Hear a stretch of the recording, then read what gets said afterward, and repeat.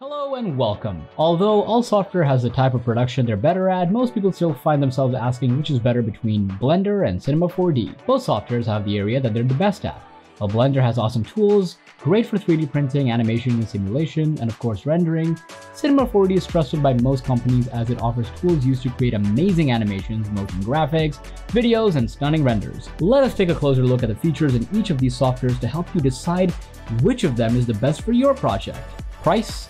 When comparing Cinema 4D to other powerful 3D animation programs available, you'll discover it's not overly pricey. Developers can start paying $94 a month and $59.92 with an yearly plan. Using the Redshift rendering add-on will bring it to a total of $160 monthly and $81.92 monthly with the annual plan. Cinema 4D is also one of the few premium applications that offer you to pay just one flat fee, as you can purchase it once for $3,495. Although Cinema 4D offer all of these, it can never beat Blender in terms of pricing. Blender is free and open source, so you may experiment with anything, from projects to business endeavors. Blender is therefore far more advantageous as a visual effects artist with limited resources to spend on software at first, even if it only recently became so serious with a competitor in the field of visual effects.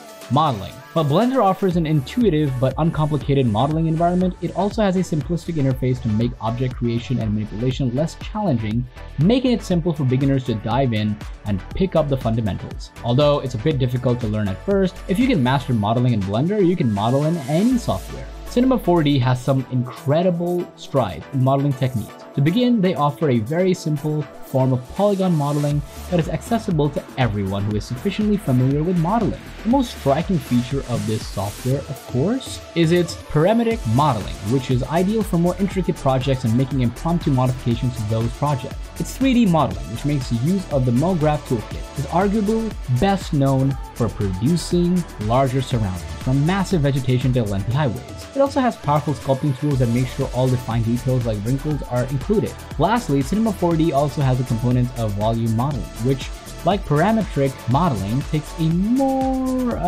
procedural approach to producing relatively basic things. Cinema 4D provides so many tools and limitless canvases to play with. In terms of modeling, Cinema 4D is a better option, but if you're a beginner learning modeling, then Blender is the best option for you. Interface. The beginner-friendly appearance wouldn't have been earned by Blender if it had no work environment that wasn't straightforward for new users. Blender's basic interface is appealing enough for any user to jump right in and start producing something unique with reasonable ease.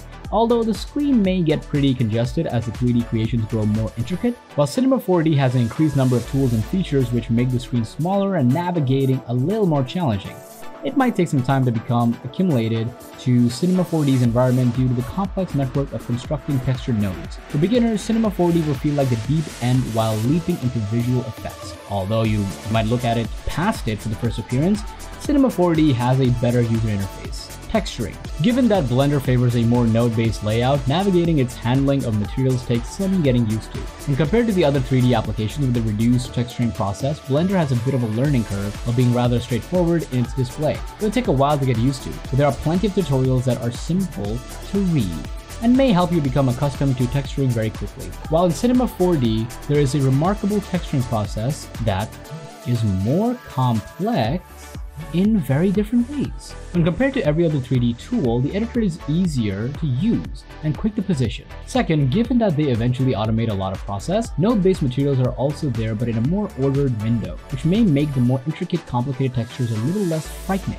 Finally, with a technique similar to ZBrush, Body Paint 3D can make creating materials and details as simple as painting them directly on the model. In terms of texturing, Cinema 4D is the best not just because of its easier way of making texture, but because they have numerous ways to produce the best 3D pictures. Rendering. Frame sequence format is the most potent tool for rendering in Blender. When rendering scenarios where frame rate is crucial, the frame sequence format makes it easier. It's important to note that Blender also almost fulfills all requirements because it has a built-in sound sync and video editor. Blender also has a robust set of rendering settings to meet the least requirements, like anti-aliasing, render baking, and OpenGL compatibility. Cinema 4D has a bit more extensive rendering options. Specifically, they perform better when processing larger projects that demand an extra boost to produce elaborate animations with grand details. In Cinema 4D, tools like global illumination, caustics, sketch, and toon render parameters may be controlled more precisely. Natural outdoor settings, although very complex, can be easily produced with Cinema 4D. Amazing rendering can be done with both Blender and Cinema 4D, but Blender is more suited for small-scale projects while Cinema 4D is better for large commercial projects. Blender and Cinema 4D are both great automation software, and it's up to you to decide which is better for your project. Don't forget to like, share, and comment.